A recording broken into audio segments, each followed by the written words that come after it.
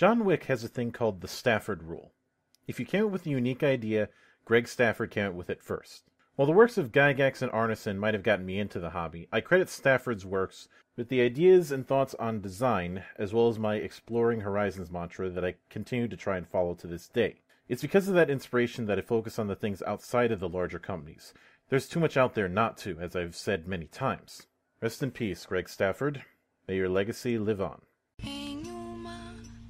If you make yourself more than just a man, if you devote yourself to an idea, and if they can't stop you, then you become something else entirely.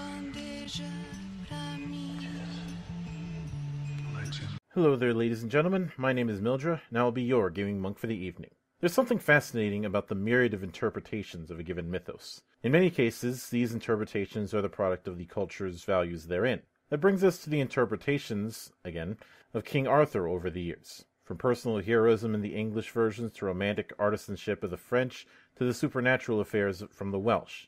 And of course, I'd be remiss if I didn't talk about the modern takes to try and balance these aspects. And of course, RPGs are no exception, bringing us to today's subject, King Arthur Pendragon. Specifically, the 5.2nd edition that was helmed by Greg Stafford after being handled by others for so long. How does it hold up compared to its predecessor? Let's find out. At around 234 pages, the game presents itself very clearly with little in the way of excess clutter. While 99% of it is well organized, it does have some parts where the rules are placed in odd areas. Organization is something that Pendragon has struggled with, and while this entry isn't as bad as earlier instances, there's still some issues. I'd be remiss if I didn't mention that the later 5.2nd edition does attempt to fix some of these. It's a net positive, but I'd recommend taking some side notes to prevent excess cross-checking. Given the sort of game that Pendragon is, starting player characters will be assumed to be vassal knights from Salisbury. This will also be the case with our sample character here, Xavier. Character creation goes within 6 major steps, the first of which being their personal data. This contains material such as name, homeland, age, etc. Name aside, Xavier is obviously from Salisbury, raised with a pagan upbringing. He's the only son of a knight named Celivant, and carries that as his title. His liege lord is Sir Roderick, the Earl of Salisbury. When he will become a knight in due time, for the time being he is still a squire. For his manor, we roll a d20 to determine which he's set to inherit. Since we rolled a 17 on that, he'll inherit Winterborn Gunnet. Finally, he's 21 years old, meaning he was born in 465 AD. The second step is traits and passions. These represent a character's inner self, as Arthurian knights are typically depicted as individuals guided by their strength of personality and a bit of larger-than-life aspects. We'll start with traits. There are 13 pairs of traits that act as opposing parts to each other in a virtue-vice formula. The values assigned to those traits are based loosely around the character's religious upbringing. Valorous starts at 15, the religious traits at 13, and the remaining traits at 10. Since Xavier is a pagan, he has a 13 in generous, energetic, honest, lustful, and proud. It should be noted that the value of the opposing traits always adds up to 20, i.e. if one trait has a value rating of 16, its opposite has a rating of 4. Next, we have to assign a famous trait. This is a trait that the character is particularly known for. As such, this trait is rated at 16 and its opposite at 4. In Xavier's case, we'll go with just, meaning arbitrary is rated at 4. The other half of this is, of course, passions, the emotional tendencies within people. As a starting squire, Xavier begins with 5 passions: loyalty to their lord, love of family, hospitality, honor, and hatred of Saxons. The first 3 of these start at 15, while hatred of Saxon is determined by a 3d6 roll. Xavier's roll in this case was 11. The third step concerns attributes, which are your core physical and mental faculties. You have 60 points to distribute between size, dexterity, strength, constitution, and appearance. After taking into account the minimum values, that leaves us with 32 points remaining. Distributing these results in the following attributes: size 14, dexterity 10, strength 14, constitution 12, and appearance 10. As a Semic, Xavier's constitution increases by 3, making it 15. Taking these, we can determine his derived attributes, making his damage 5d6, healing rate 4, move rate 2, total hit points 29, and unconscious 7. Since he has an appearance of 10, he gains one distinctive feature that's rolled on a d6. Since he rolled a 2, his feature is tall. The fourth step is skills. As a squire, Xavier has the following starting skills: Awareness 5, Boating 1, Compose 1, Courtesy 3, Dancing 2, Fairy Lore 1, Falconry 3, First Aid 10, Flirting 3, Folklore 2, Gaming 3, Heraldry 3, Hunting 2, Intrigue 3, Orate 3, Playing the Harp 3, Read Latin 0, Recognize 3, Religion Pagan 2, Romance 2, Singing 2, Stewardship 2, Swimming 2, and Tourney 2. In addition, his starting combat skills are Battle 10, Horsemanship 10, Sword 10, Lance 10, Spear 6, and Dagger 5. You may customize the skill spread in the following ways. Raise 1 knightly skill to 15, in our case, Sword. Raise 3 non-combat skills to 10, here it'll be Religion, Awareness, and Read Latin. Heighten 4 statistics, either a skill by 5 or an attribute, trait, or passion by 1. Will increase Lance by 5, Dexterity and Size by 1, and Battle by 5. And finally, spend 10 points among any skills, which will be 4 in Spear, 2 in Awareness, 3 in Courtesy, and 1 in Read Latin. Finally, we need to calculate their starting glory and equipment.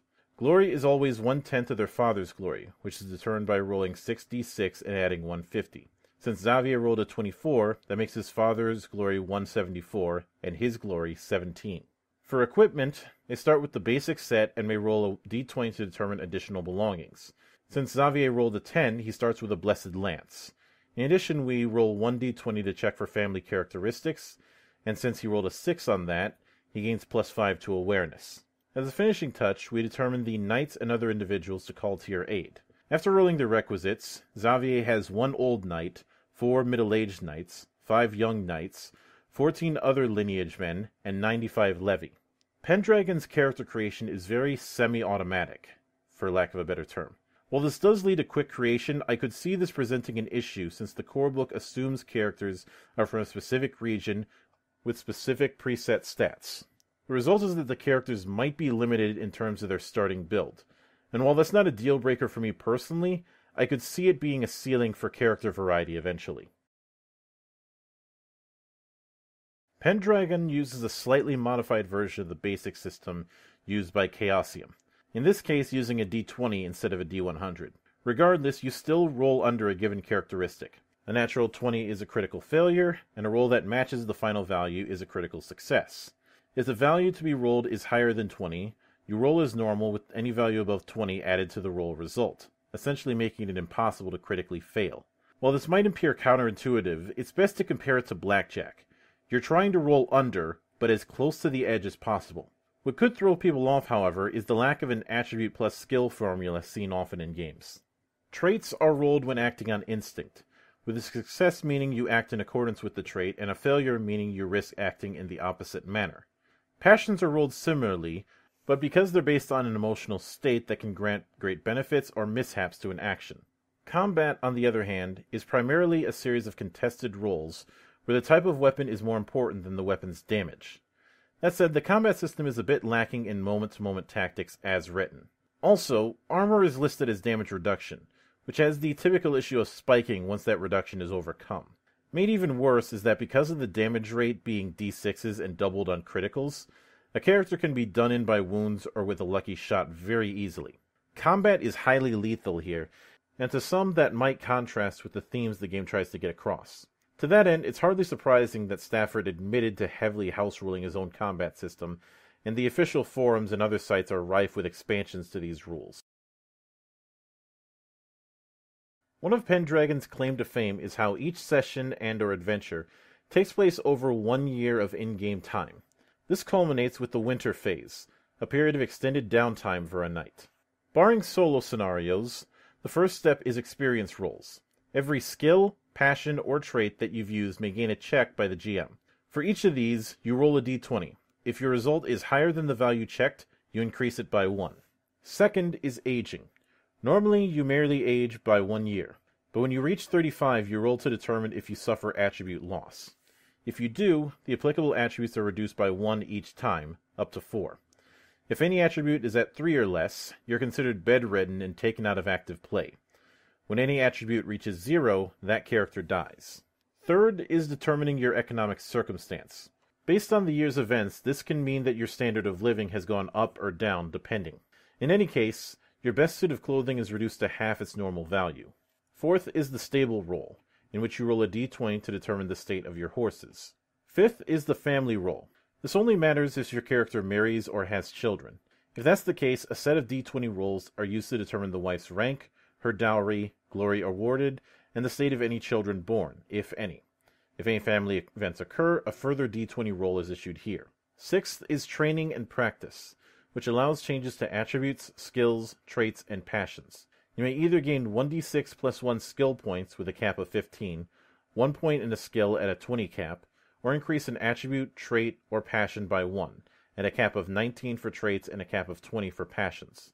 Finally, the addition of glory, which includes glory from play, from traits or passions that are rated 16 or higher, and from holding a castle. For every 1,000 glory you gain, you can raise an attribute, trait, skill, or passion by 1. The winter phase slowly wearing away your character might make this a bit of a hard sell, depending on the players involved, but to me it ties into the overall themes of the game. Pendragon aims to be one type of game, and it does it mostly well. It maintains the premise of Arthurian knights and ladies, with a nice midway point between game, narrative, and simulation. However, its biggest problem is both organization, even with the improvements, and a combat system that can get a bit swingy. Furthermore, this is a long-haul kind of game with its yearly format, so I'd advise against running it for conventions or one-shots. Even with those gripes, I feel confident that I could give the game a stamp of recommended, with one significant caveat. If you can get the core book and the Great Pendragon campaign in a bundle, aim for that, especially if it has the 5.2 edition, which is the most organized. If after a few sessions you want to delve more into it, I'd recommend adding in the Book of Knights and Ladies to expand character creation options, and possibly the Book of Battle if you want to expand on the combat system. Either way, Pendragon is a game of dynastic epics, and I'd say it earns its reputation in spades. So long as you take it on its terms and don't put it in a realm it's not designed for. Oh yeah, and no Monty Python jokes, please. Those get annoying real quick.